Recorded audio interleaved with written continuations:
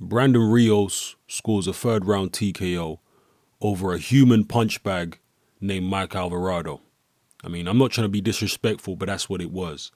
Alvarado was completely shot, and it was obvious to me that he was going to be completely shot. I wasn't even going to watch this fight. I didn't even do a pre-fight video for this one because to me it was depressing, this fight. And so someone asked me on Facebook, are you going to do a pre-fight video? I was like, nah, this fight is depressing because Alvarado is shot to pieces.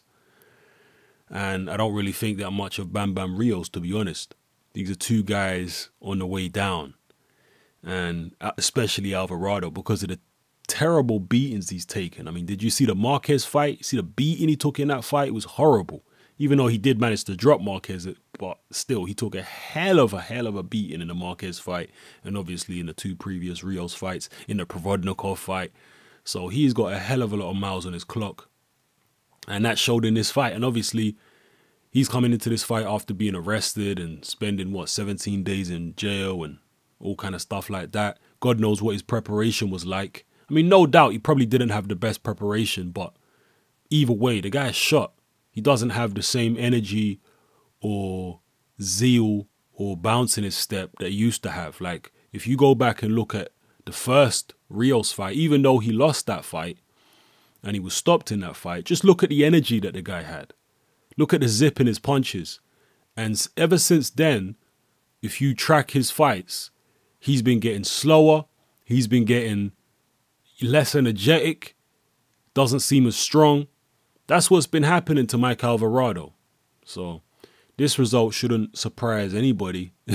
This was always going to happen.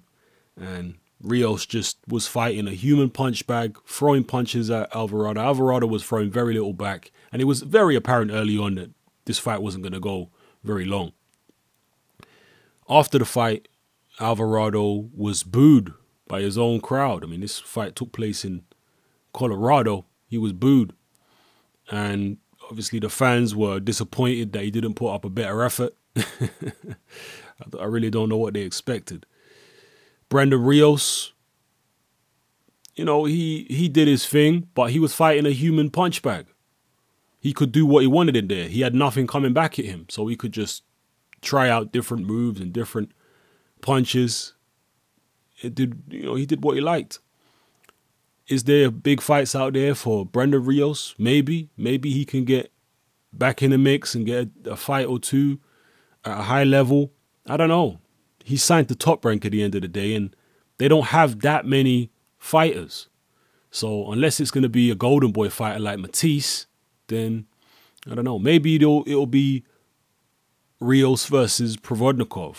Because Rios versus Provodnikov or Provodnikov versus Matisse are two fights that people have been talking about. There'll be slugfests. Me personally, I would rather see Matisse versus Provodnikov because I'm really not a fan of Brandon Rios.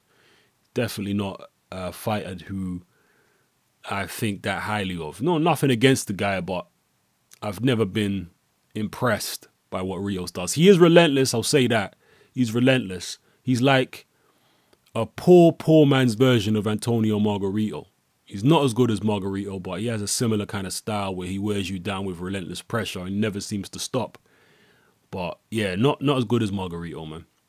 Anyway, drop your comments below. It's your boy Hatman, I'm out.